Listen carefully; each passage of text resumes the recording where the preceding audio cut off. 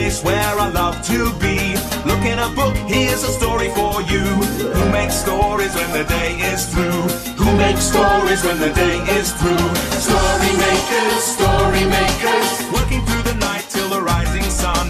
Story makers, stories are fabulous, stories are fun. Blake, Wordsworth, Shelley and Jackson, working through the night till the rising sun. Story makers, stories are fabulous, stories are fun.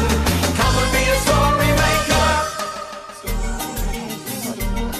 I think it is time to go home, everybody. Are you ready? Yes. Everybody packed up? Yes. Good boy. Well done, Adam. Story makers.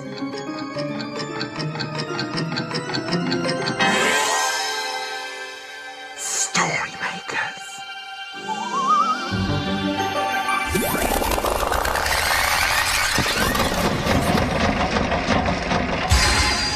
Story makers. It's midnight in the library. Hello. Time for all story makers to come out. Are you ready? Sun is down, the stars are bright. Story makers come out at night. Hello, story makers. I'm Blake Wordsworth, with a magical hat and a nose for a story. Oh, hello. It's a little bit chilly in the library tonight. Jackson, what's he doing? Well, I'm rubbing my paws together and I'm jumping up and down. I'm trying to get warm. Oh, yes, it is a bit chilly tonight. Hello, Blake. Hi, guys.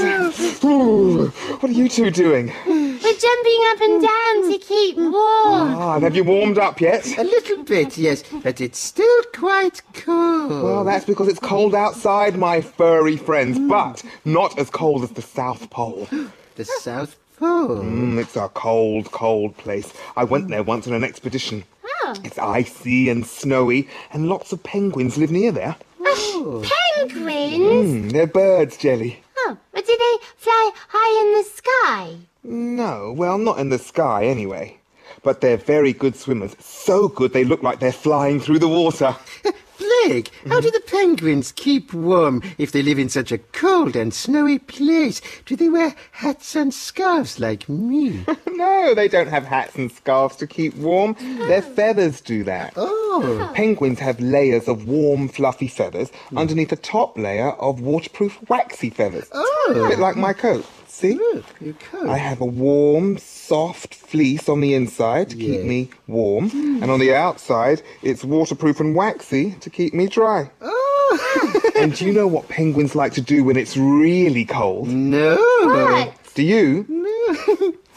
They like to huddle together for a nice, cozy cuddle. Oh, yes. Oh, that is quite cozy. Yeah, I would like to be a penguin.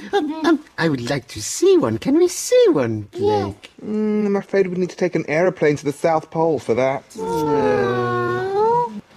But we do have magic. Oh, yes. Your magic twirly hat. It's a toy penguin. And look. What?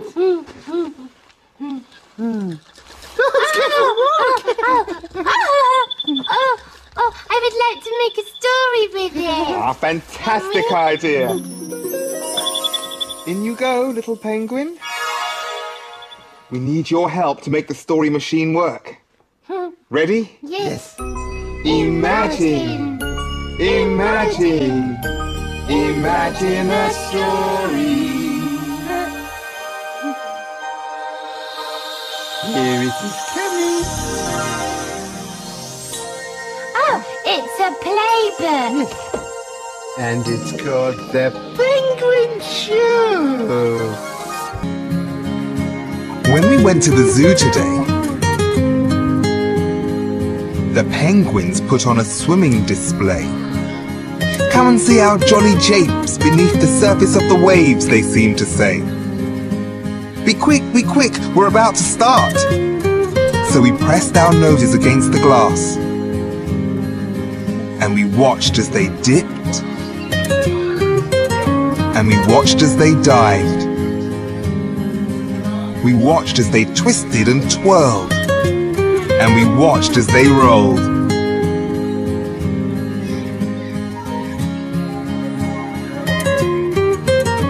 They were beaky and sleeky, with little webbed feety that paddled.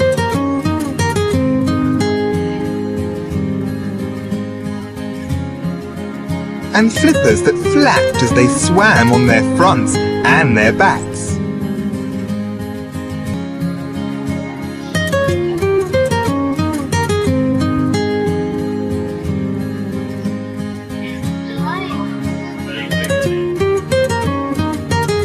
And when they walked, they looked ever so cute. Like small beaky people in black and white suits.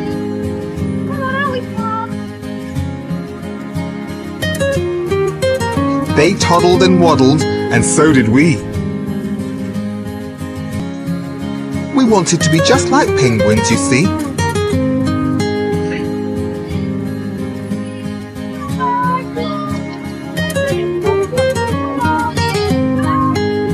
With flippery arms and flat, flappy feet, waddling up for a nice fishy treat.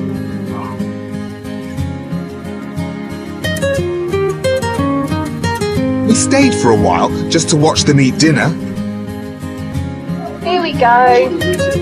Then we said our goodbyes to those excellent swimmers.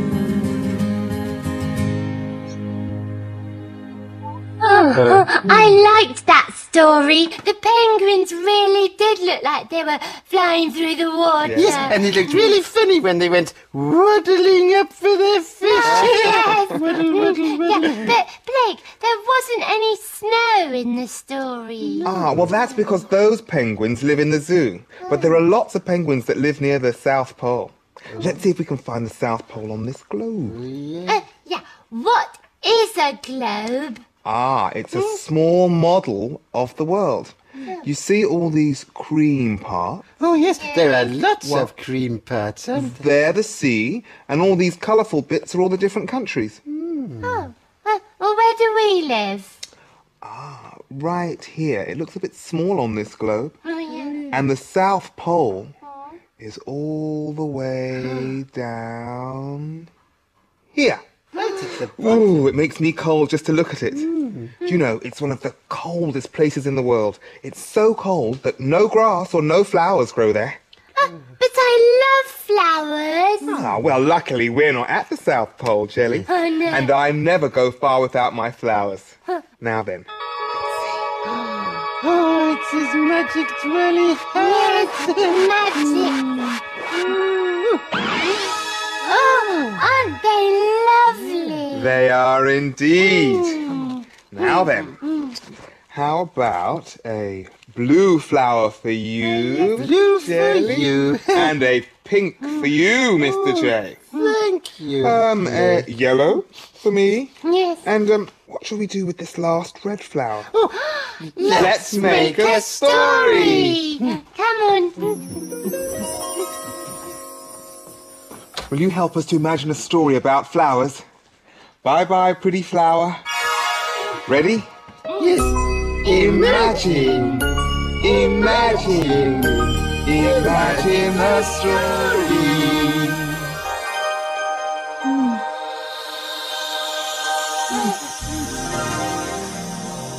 Oh, it's a super baby story.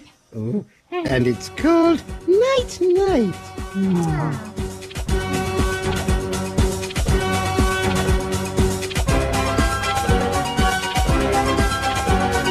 Here's that whizzing across the sky. Whatever the weather, she's happy to fly. She's brave and she's true and she's so pretty. Super baby. Super baby. Super Baby is in a garden. The garden is very frosty and white. Very white. And what's that noise? It sounds like flapping and fluttering. Oh. It's 1, 2, 3 little flower fairies flapping their wings. Hello, fairies. But the flower fairies are sad because their cozy flower beds are lost under the chilly white frost. Don't worry, flower fairies. Super Baby will help you. Won't you, Super Baby? She's super, she's duper, she really is a trooper. Super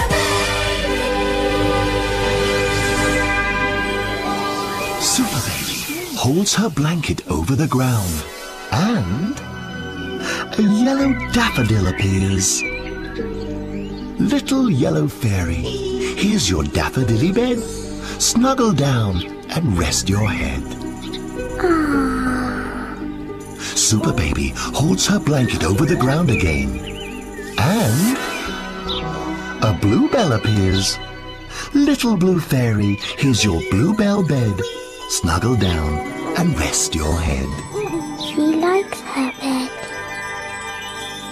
Super Baby holds her blanket over the ground again.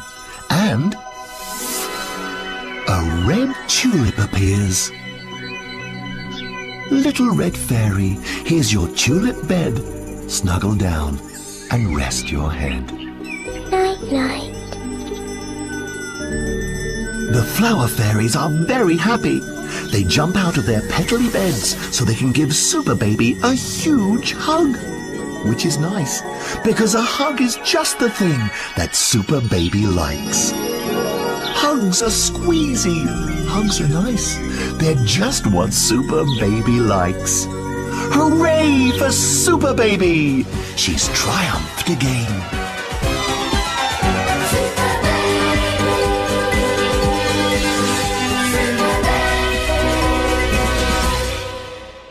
That was a great story. Super Baby helped the flower fairies find their flowery beds. Yes. Look at all these fluffy balls, Jackson. Yes, you know, the children in the library today were using them to make all these pictures. Oh, yes, so they were. Shall we make a picture, Jackson? Well, I've got a better Yes. idea, Jelly. Let's play snowballs. Gotcha! Oh, no. Stop it, Jackson. You shouldn't throw snowballs at people. Throw them over there. Oh, okay. I get to finish the snowman picture. Woo! Whoa, Jack! Watch where you throw these things. What are they? They're snowballs. No, they are not snowballs, Yes, they are. Blake. No, they are fluffy bits of cotton wool. And the children use them to make this snowman picture. Look. Oh, that's a very soft and snowy picture, Jelly. Look how far I can throw. Oh, wow, Jackson. In fact, I think it went in the story machine. Oh, good. A snowy story. You'll help us, won't you? Imagine a story. I wonder what it'll be. It's a blue cow story. And it's called Blue Cow and the Snowman.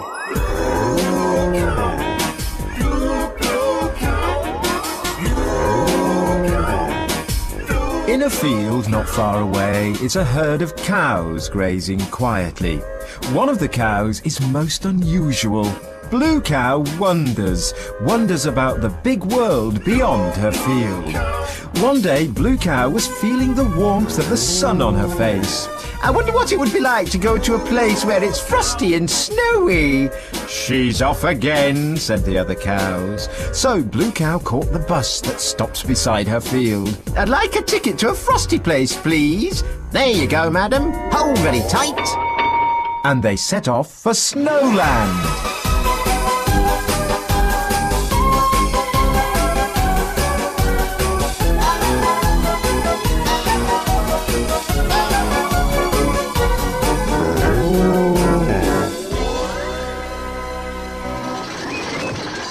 And then they arrived. Blue Cow was at the bottom of a steep mountain. The sun was beating down from the sky, making Blue Cow very hot. There was no snow anywhere. Well, if this is Snowland, then I'm very disappointed. Suddenly, something rolled down the hill and crashed into Blue Cow. Oh, hello. I'm Blue Cow. Are you okay? Oh, I think so. I'm Selwyn the Snowman, and I've just slipped on some frosty snow and rolled all the way down this mountain.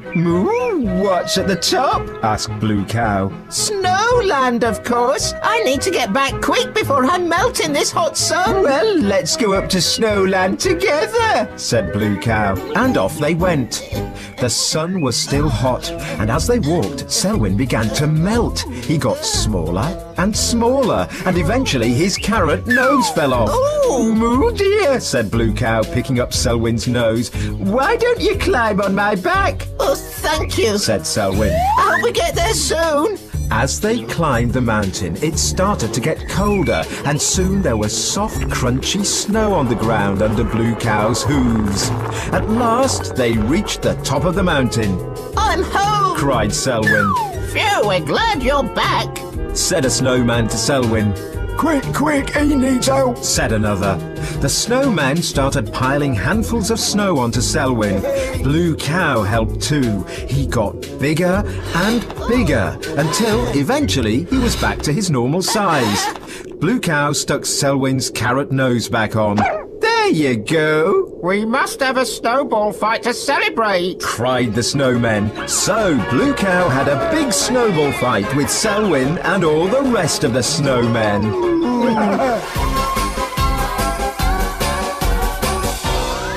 You'll never guess where I've been.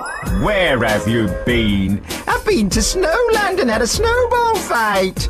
Everyone knows that cows can't throw snowballs, but we know they can, don't we?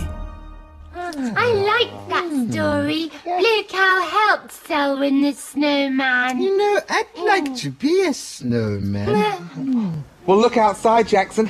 It's snowing. Oh, it's beautiful. Can we go and play outside, Yes. Blake? Oh, I'm sorry, guys. We don't have time because, look, Yes. it's getting light. The sun is rising. We better get our skates on. Skates on. The children will be here soon. Dawn is upon us. The morning is nigh. We've made our stories, and we bid you goodbye. Story makers, working through the night till the rising sun.